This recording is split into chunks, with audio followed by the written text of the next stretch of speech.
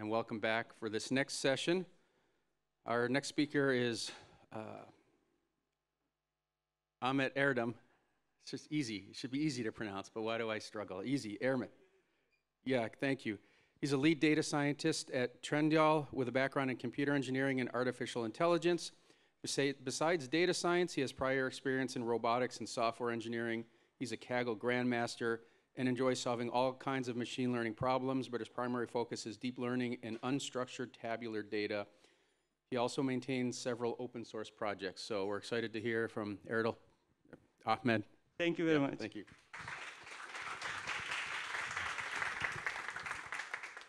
Hi everyone, welcome. So this session is about feature importance, but in e-commerce setting, in an e-commerce project.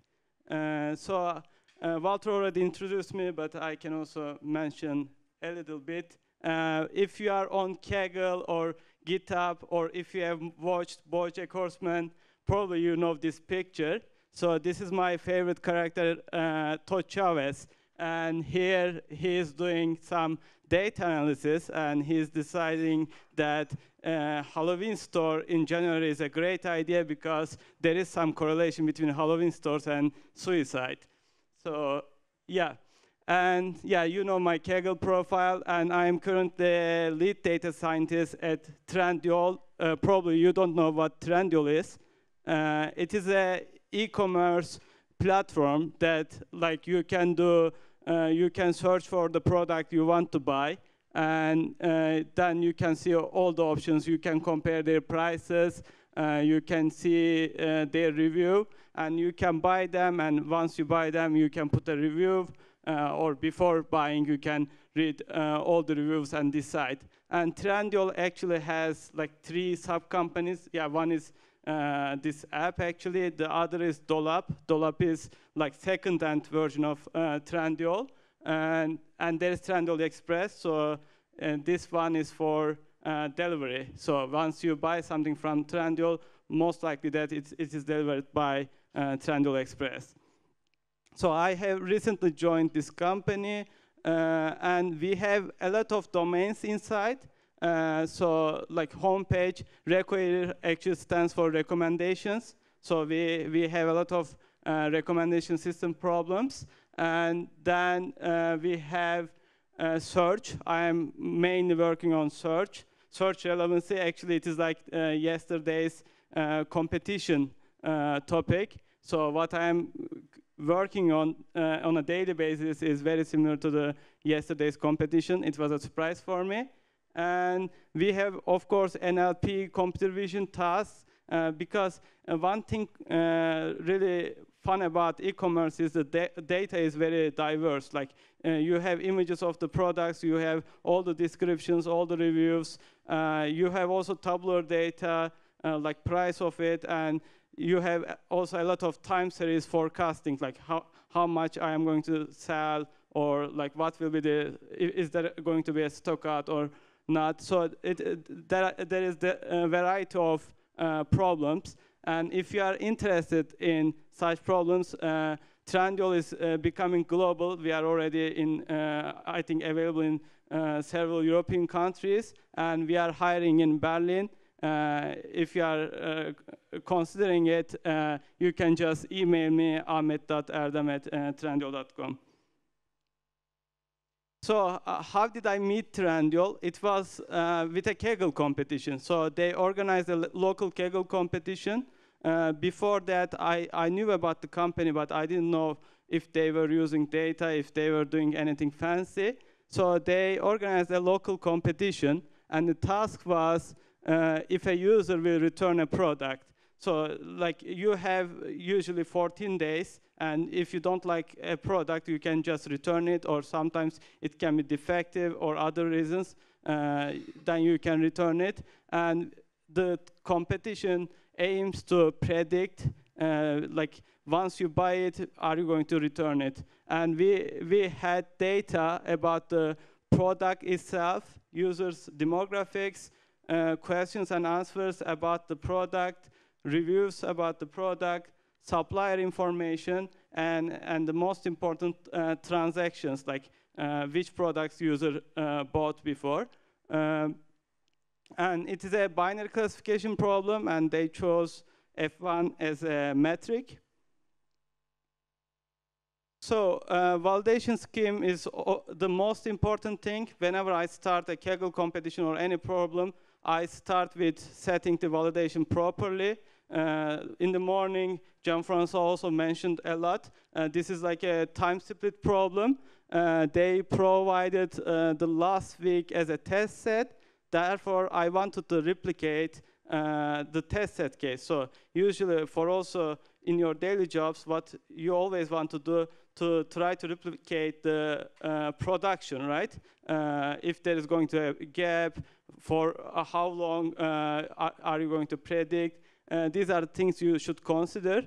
But in Kaggle competitions, one thing, if especially on the community competitions, you have access to the test set. So you can use the test set, but yeah, at the end, it is not really useful for production. Anyway, when you make feature engineering, you need to make sure that you don't leak anything. So one thing I can advise, you can always, after you split the data, you can set validation sets target to nulls, or you can just drop the column. Then you make sure you never use this information. Then you can do whatever you want. Then you can concatenate the data and do any kind of feature engineering. After you are done with feature engineering, you can just join back all the validation targets. Then after you iterate, you generate your best model. Then at the very end, you can train with all the available data before you submit. So there was some seasonal trend also. For some reason, users tend to return a little bit more in some days and a little bit less in some days. It is probably due to some discounts or some campaigns, let's say. So in order to avoid such problems, I think one should do time sliding window validation scheme, like in the morning session. But here, it was a short competition. I wanted to iterate fast, and therefore I went for just single validation set, and it was large enough. And one other thing to note, F1 is not as sensitive as log loss when it comes to such changes in targets distribution. So it was like to faster experimentation, I could go with one validation set. As a model, I use XGBoost on GPU. I started with light GVM on CPU, and XGBoost on GPU was 2 times faster. And I had no categorical features. It was the main reason I was avoiding using XGBoost. But in this problem, all features were numerical, and then I could just switch to XGBoost and get the same performance in 2 times faster time. Again, in the morning, Philip mentioned they also don't use early stopping. I only use early stopping to estimate where it could end in the very beginning. Then I stop using early stopping because then it gives optimistic estimation of validation score. Learning rate is, yeah, usually you keep it as small as possible with the trade-off of time. And the other parameters are not very important here. Maybe I can mention my favorite parameter, mean child weight. Like I really like this one. It is like how much data you allow at the end of the leaf. So when it is very low, then it can really, it is easier to overfit. And instead of tracking the competition metric itself, which is F1, I just tracked area under the precision recall curve, because F1 is just for one threshold, but this is like between thresholds, so this is more robust. I decided based on this metric until the end of competition. So as a result, there were a lot of shakeups in the leaderboard. Of course, it was a local competition, not a global one, so it was not that competitive. But at the end, what helped me was the, I think, good validation scheme. I didn't shake while other people were shaking up or down. And And I decided my submission based on my validation score. They split the public and private by days, like public was the first 2 days, and private was 5 days after it. So it was dangerous to decide based on public score. I decided based on the validation subset, because the test set has, they said they are not going to score all the items in the test set. But yeah, again, I didn't diverge much from my best submission. So, okay, we have a model that is working great. What are we going to do with this? They also wanted to get some insights. So it is a competition plus some, let's say, presentation competition. At the end, they also wanted to get insights about the features we use. Here, I use LOFO feature importance. I will deep dive into the features like as much as I can. But as an example, you can see that user return mean is the most important feature. If a user has tendency to return the items, it will likely to return this item too. It is very straightforward. And LOFO provides importance means and standard deviations. I think you will understand better how it does in the next slide. So you can just pip install LOFO importance. It is open source. But what LOFO does, I will just read as it is. LOFO importance calculates the importance of a set of features based on a metric of choice for a model of choice by iteratively removing each feature from the set and evaluating the performance of the model with a validation scheme of choice based on the chosen metric. So as you see, I emphasize some of the things like validation scheme and model of choice, evaluation criteria. So let's see what are the advantages of using LOFO. Because there are a lot of feature importance methods. You can check XGBoost's own feature importance. You can use SHAP, anything. So there must be a reason to use LOFO.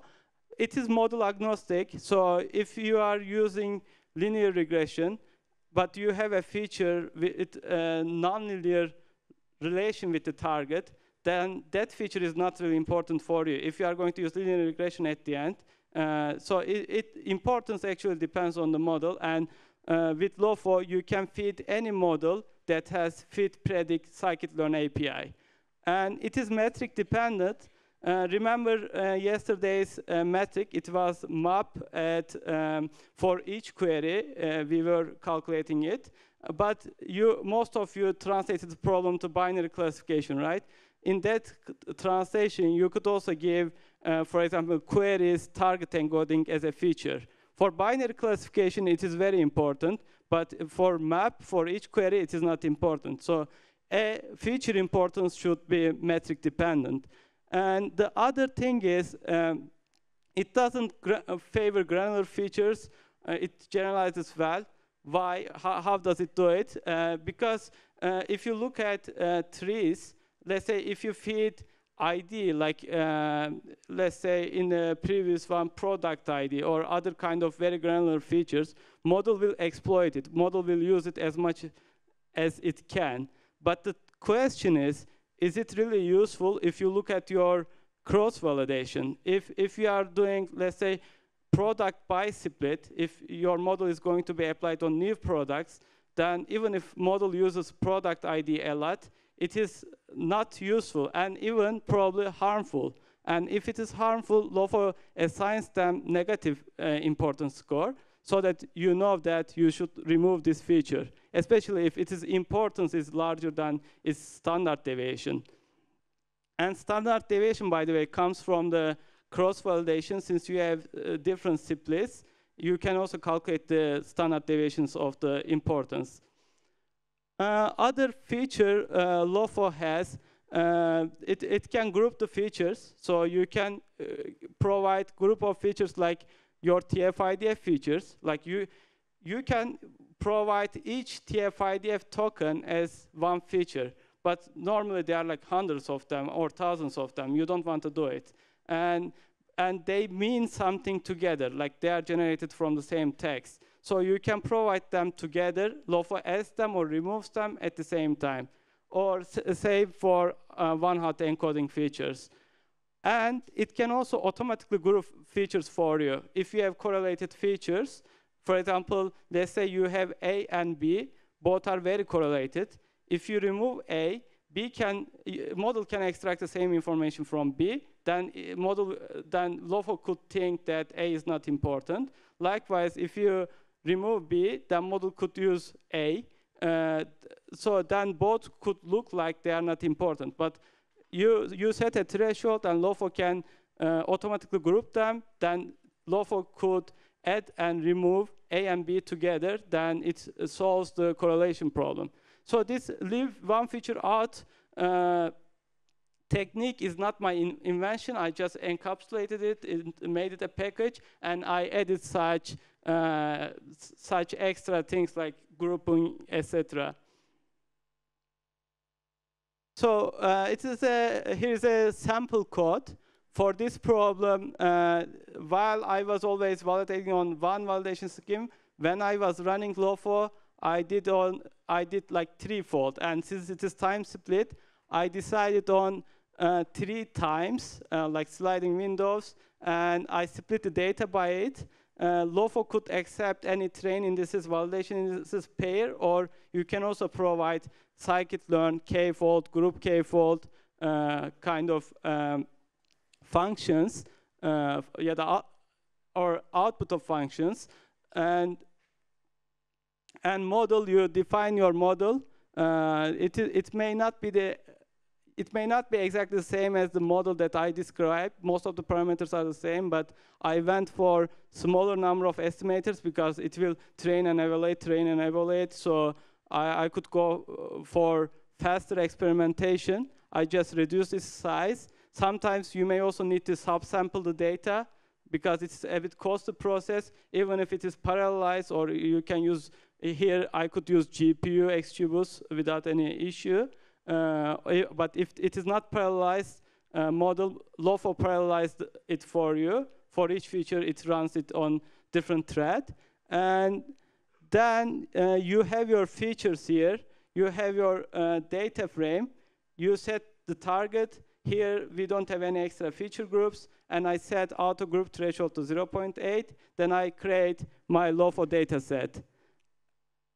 Then LOFO automatically groups some of the features, like discounted price and original price are very correlated, like they are above 80% correlation. Of course, I have another feature, which is discount rate. It is not correlated with them because it's the rate, but price themselves are very correlated. Like other features are also correlated with each other. Then they are grouped together, and it is also making LOFO faster because instead of removing one feature, you remove 2 of them or 5 of them at the same time. Here, for LOFO importance object, you provide your cross-validation scheme, you provide your model, and you provide a scoring function. F1 is defined by scikit-learn, so you can just write F1. Or if you had something different, you could just customize it without an issue. Then you say LOFO.getImportance. So I used the output of LOFO, and I figured out these are very important features. There are 9 features on the right. And there are also somewhat important features, but they were interesting features for me. I wanted to inspect. And LOFO told me that remove age. Age is not important. It only overfits. Then I also included age. Then I took these 12 features and fed them into a model again. And then I calculate their SHAP. Why do I still need SHAP? Because LOFO only tells me they are important or not. LOFO doesn't tell the relation, like if higher is contributing more the target or lower is contributing more. In order to understand how these features are contributing to the target itself, then I use SHAP. So for importance, I trust LOFO, but when it comes to explaining how it works in the model, I still need SHAP. And here, we have user return mean. It is very obvious, I think, like if you return a lot, then it is likely that you will return again. And discount is a bit interesting because it doesn't have very correlated relation with target, but when there is discount, it is more likely that customers return it, because I guess the reason is, we didn't really discuss this one actually much with the team, but I guess customers just see it and don't think much, because they don't want to miss the discount, and they know that they can return. So it I think accelerates their decision process to see discount, and discounted products are returned more.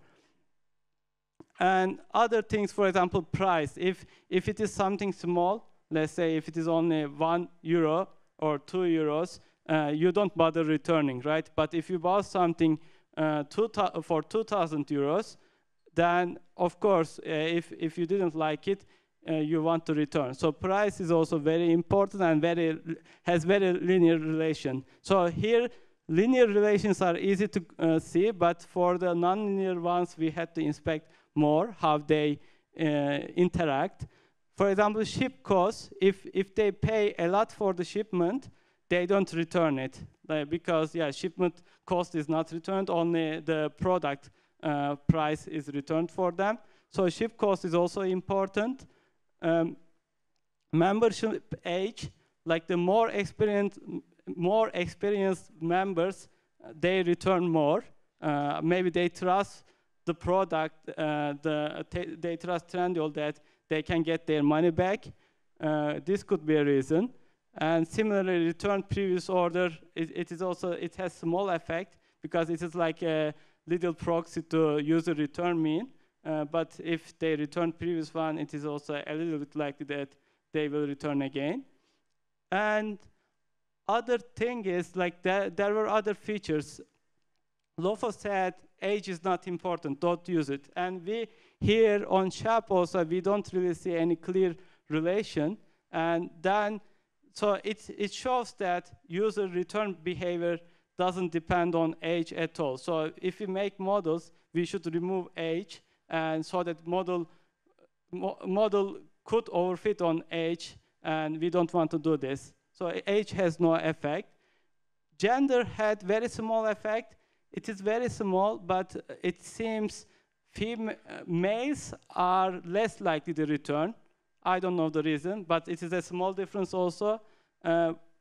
Variance bots is an interesting one. We figured out with this model. People tend to buy same product with medium size and large size and try them. Then if medium fits, then they return large. So if they buy the same product with different variants, it is very likely that they will return at least rest of the products. So these insights, and we had more, but they were not really obvious. They could help us understand users' behavior on the product return. I think that's it. So if you have questions, I can take them.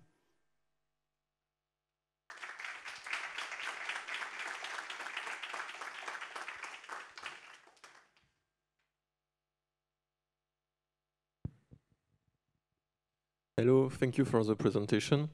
So I have the question regarding your cross-validation scheme, or actually your train test validation scheme. And I guess it's a question I could ask Jean-François earlier also. My question is, don't you have an issue of not using the recent train data?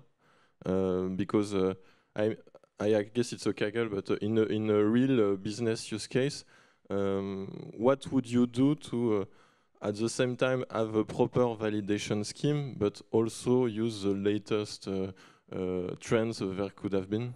Yeah, so here you make all of your experimentations with this train validation split, but before going to production, you train your data with the same parameters, keeping everything same with the whole data. So you can use the most recent data, but for experimentation, you don't use all of the data for training.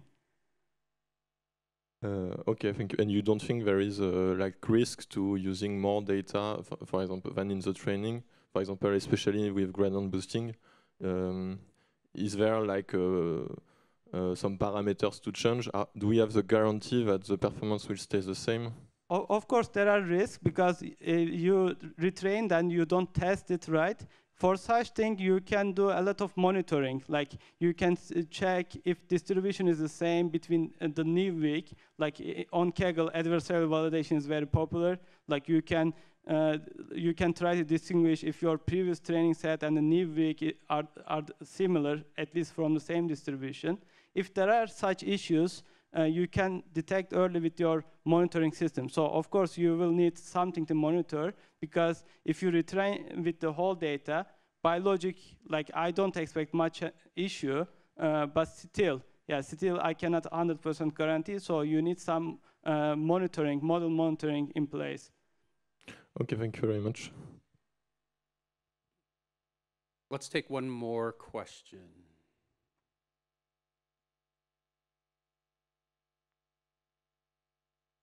Anyone? Oh, we have over here.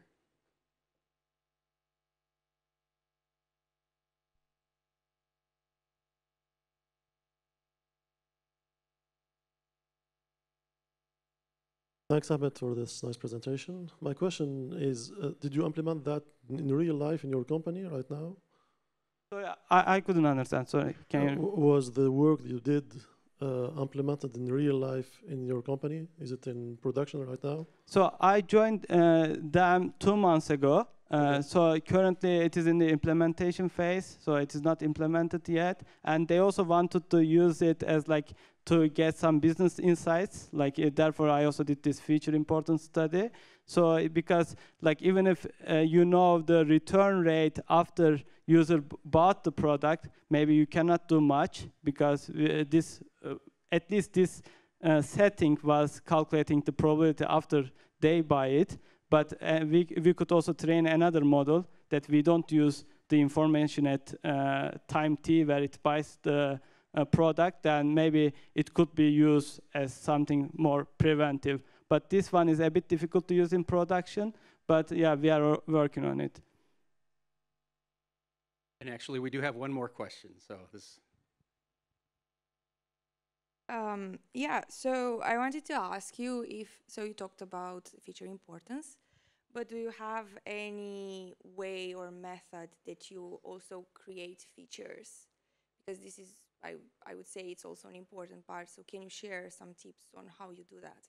Yeah, so actually I showed the basic features in the model, but the gap was mostly from the engineered features in my case, and that were mostly target encoding features. Like I created a lot of combinations, like user category, or like I don't know now, but like I had a lot of features that I could either use as category or I could just bin them. Then I created target encoding features, but one needs to be careful about target encoding, especially it is like a time split problem.